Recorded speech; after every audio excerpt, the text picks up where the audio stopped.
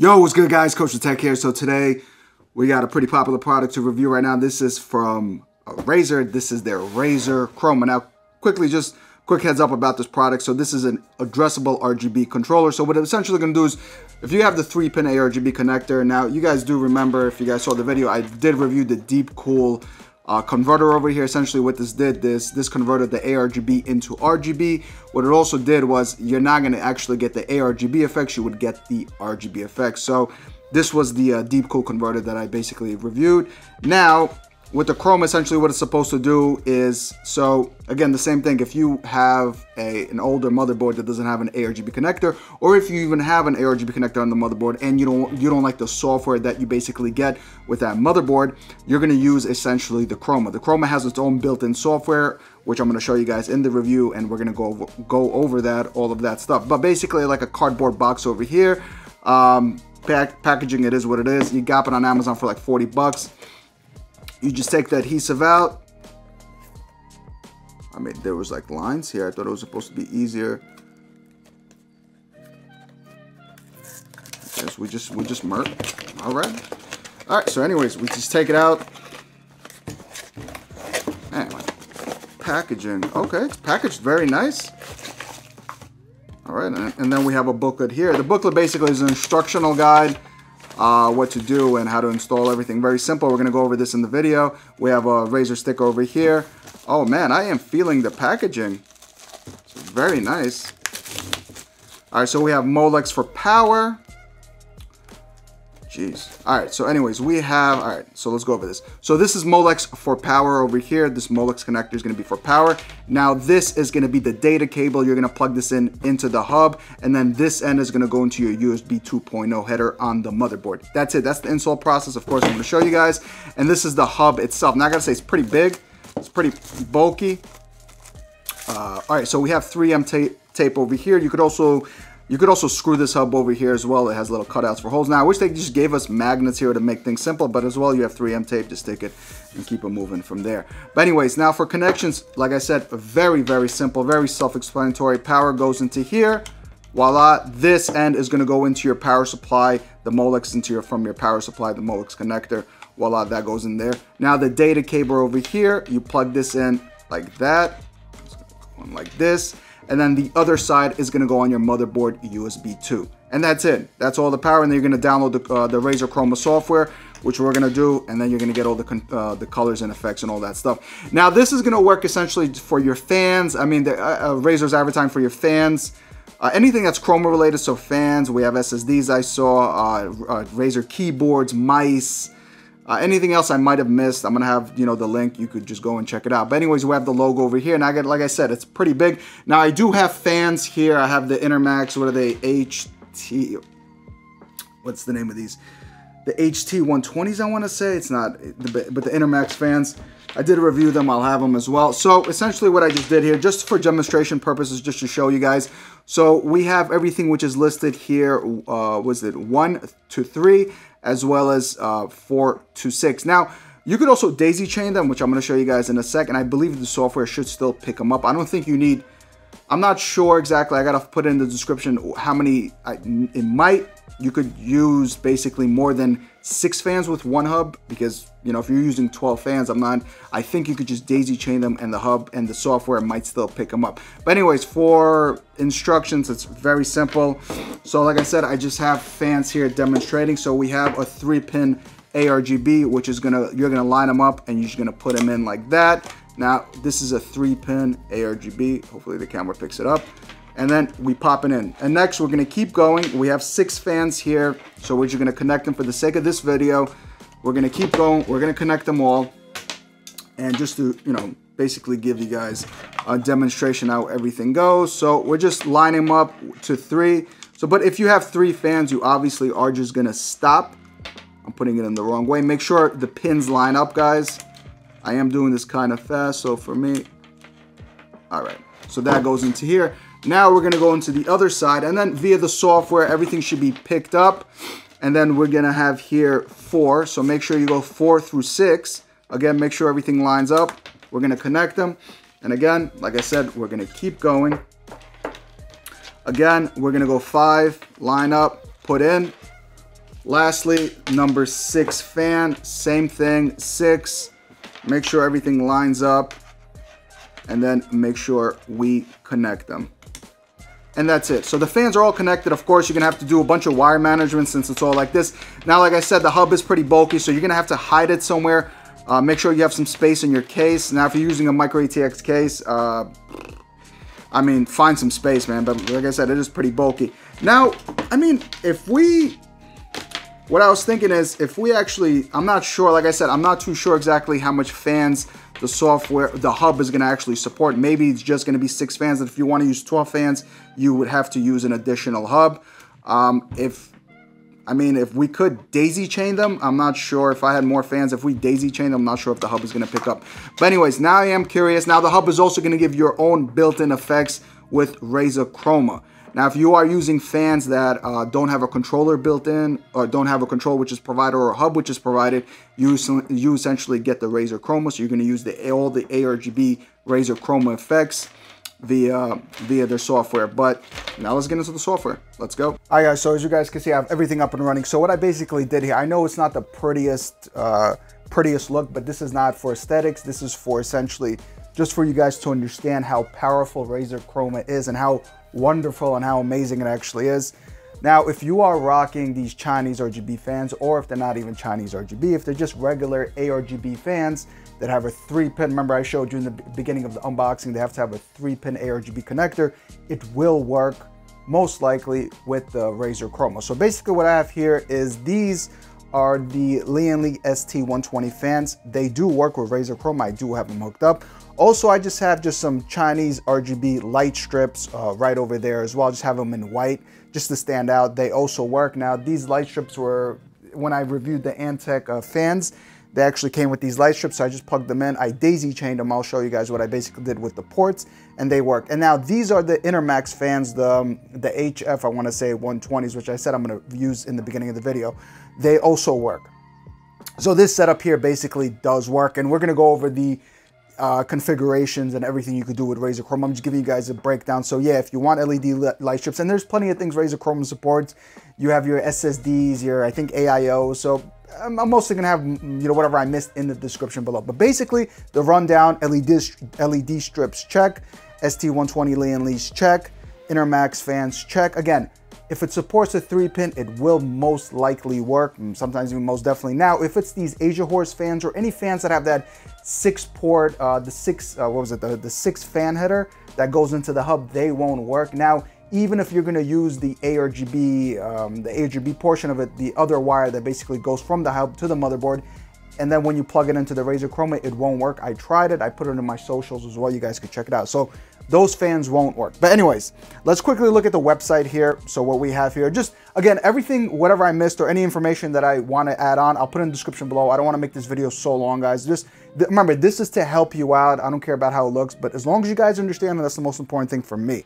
Now, quickly, how many components can I connect to the controller, right? So remember, we're just talking about this controller is only for aRGB, for the colors, so for the effects, for the LEDs, the RGB effects, not for fan speed. All right, forget about the fan speed. It's just only for the RGB effects. So you can connect the multiple addressable RGB devices as long as the LED count does not exceed 80 on one port. Remember, there's 6 ports, right? So they're telling you here it can't exceed 80 on one port or 240 in a total, basically total. So these are LED counts. There are 6 addressable headers on the Razer Chroma addressable RGB controller, and you can daisy chain your aRGB devices how basically have more connected. Essentially, that's what I did. So basically, I just have a quick math here. So essentially, in this example, right, these fans, let's say, except LED strips, these fans do have 12 LED counting. Your fans have 12 LEDs, LED count. Now you could essentially support up to 20 fans, right? So this is how basically the math, we're doing the total. So essentially, but you have to know how many LED counts, you have to count your LEDs to know basically how many LEDs are in your fans or your the RGB strips. But anyways, I will have the information here below for you guys to understand as well. Now, the Razer Chroma, the Synapse app itself, it's free. Once you buy the Razer Chroma hub, it downloads the app automatically as long as you're connected to the internet. Now, so this is basically the software. We have Chroma Connect, we have Chroma Studio, Chroma Visual, and Feedback. So essentially, we'll go buy one one by one, and we'll try to make this quick. So the visualizer, you know, it basically supports your apps, your games, your different profiles. So if you have like, let's see, basically it gives you the whole rundown here. So your fans, you know, basically all of this stuff will be supported by this visualizer. If we are going to the essentially this is the main profile. So when you have the fans and everything connected with and LED light strips. So we have here ports 1, 2, 3, 4, 5, and 6, right?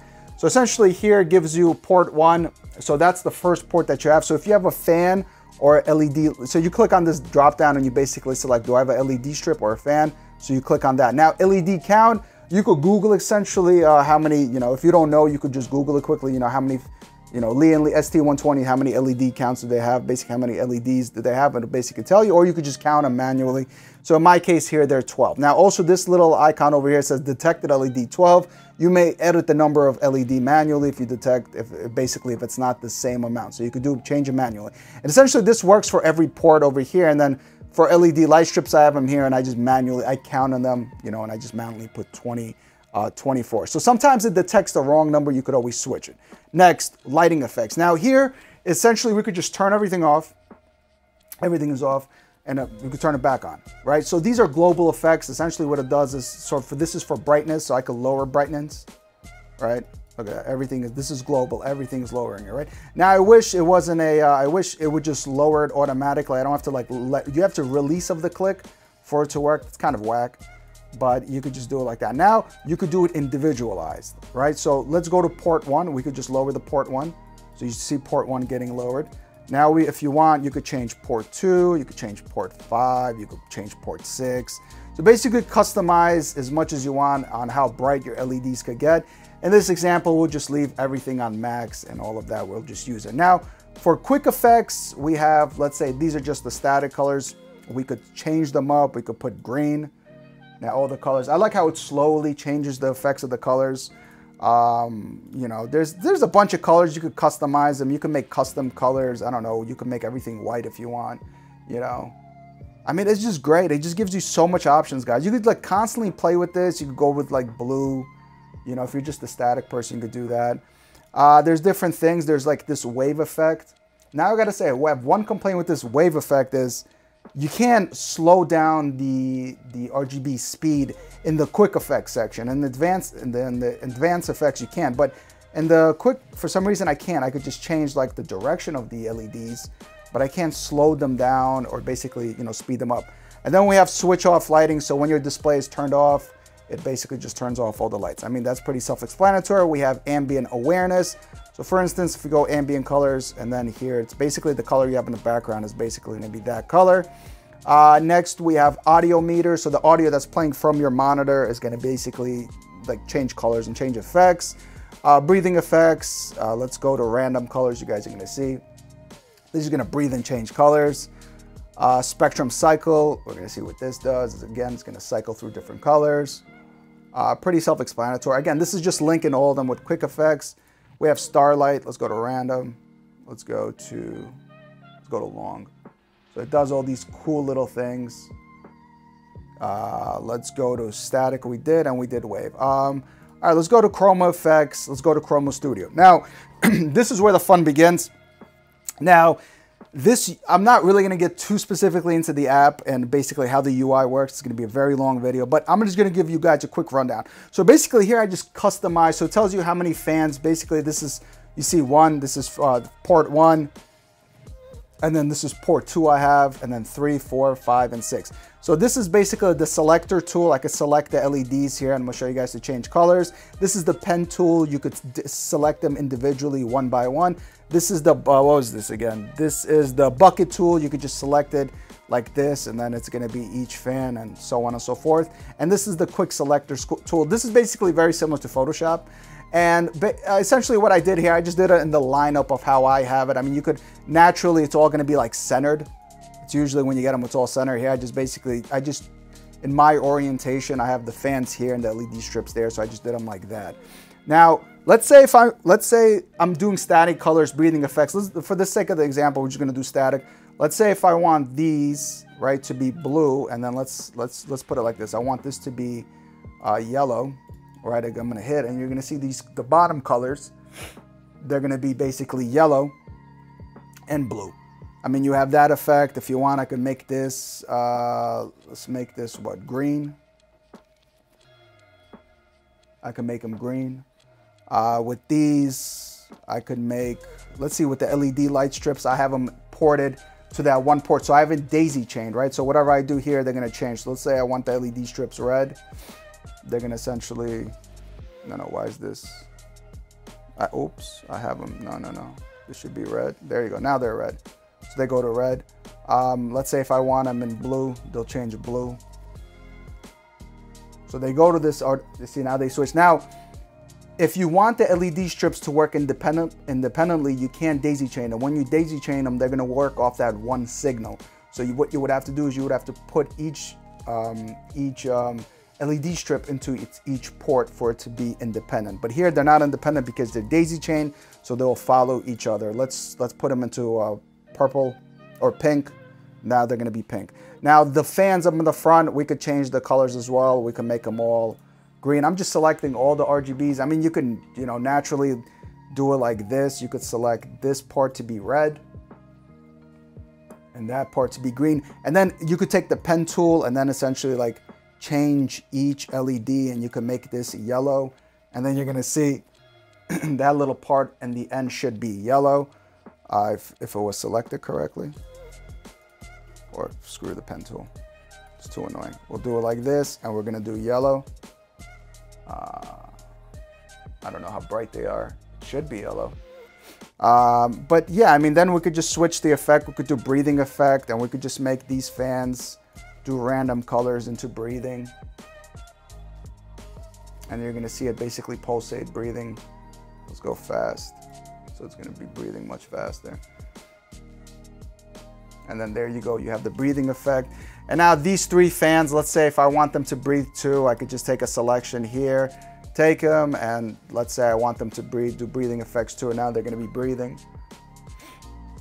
You're gonna have those, and let's say I want the, wave for the LED strips. I will put it here on the color, here, and then my LED strips are gonna do their own thing. So I could have everything do its own thing essentially, or I could have them all basically sync up and do, I mean, there's so many things. I mean, these fans I want, let's spectrum cycle, and let's put them here, and let's hit fast. And then they're gonna go through their little spectrum cycle thing, these fans. So you could essentially have different, and remember, I'm using different fans here. I got Lee and Lee fans, I got Intermax fans, so you could change them up. As the most important thing is, as long as it supports, as long as it's an aRGB 3-pin, it will work, as you guys could see here. Now, if it doesn't work on your end, maybe they're not natively supported. I mean, there are fans which they natively support, but these LED strips are just some, Chinese RGB LED strips, and they do work. So, I mean, it's trial and error. For me, they work. That's why I'm demonstrating this to you guys. But I mean, look, there's so many different effects. And then we have this quick selector. We could select everything, and they're gonna do its own color of, I don't know, like breathing effects or whatever. We'll do everything, and we'll do, let's say, pattern, and they're gonna do, I guess they're gonna do a breathing effect or something like this. Right, so I mean, there's so much things here. They're doing a breathing effect, they're just doing a little slowly, or spectrum cycle effect. Let's make them faster.